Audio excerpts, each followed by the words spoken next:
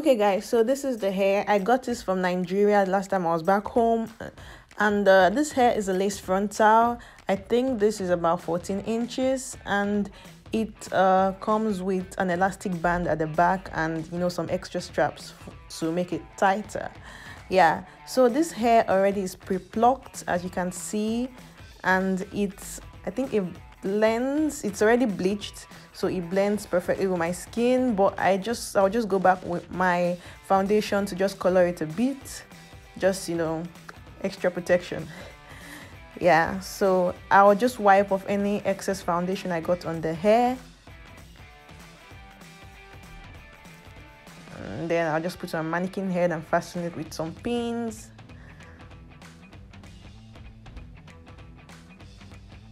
Yeah, so that's a mixture of my conditioner and water.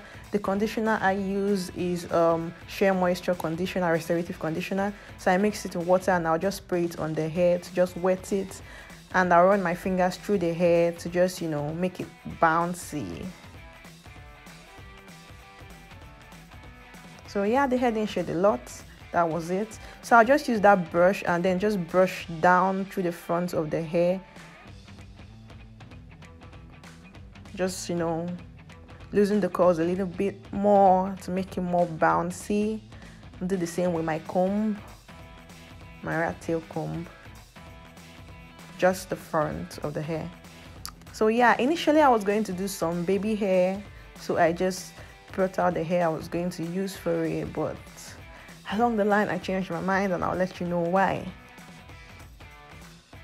Yeah, so I cut my pattern, my side part, and yeah,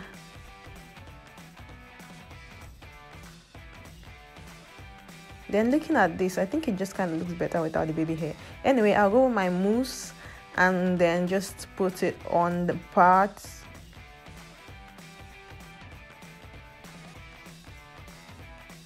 I'll brush the hair, apply some more mousse, brush the hair. Guys, look at this. It looks so pretty without the baby hair. Anyway, I'll use my comb to just kind of buff it up a little bit because I want the other side of the part to be high. So I'm using my comb to buff it up a little bit. So that's what it looks like without the baby hair, and I think it looks pretty. So for the other side, I'll just do, swoop a little bit of edges just so it doesn't look too plain on the other side. And so yeah, I left this to dry for some hours, air dry for some hours before wearing my wig. Yeah, so I'll just wear my wig now. The hair is dry, and I would cut out the lace. So I'll just use my hairpins to hold my hair in place, and then I'll just cut out the lace around my ears.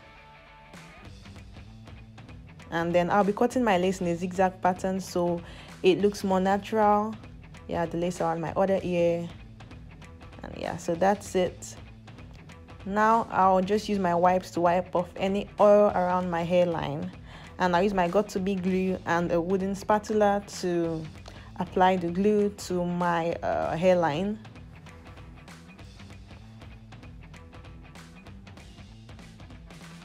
And then I'll just use my blow dryer to kind of make it a little bit tacky before applying my wig on the glue. I'll tie it with a scarf.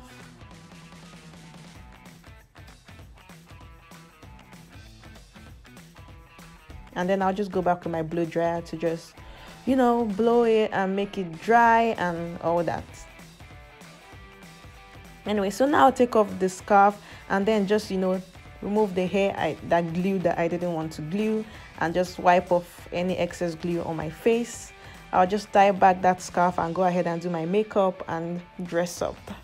So now my makeup is done. I'll just spray some more conditioner and water on my hair, and I'll use my powder on my pattern, and yeah, the side of the lace that isn't really colored, so it just blends more with my skin. Go back with some mousse on my part, kind of buff it up a little bit, and yeah guys, that's what this hair looks like. That's how pretty it looks. I hope you enjoyed this video.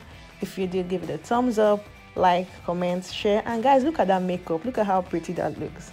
Tell me if you want a video on how I achieved this makeup look, and I'll let you know in my next video. Thank you for watching, guys. See you in my next one, and bye bye.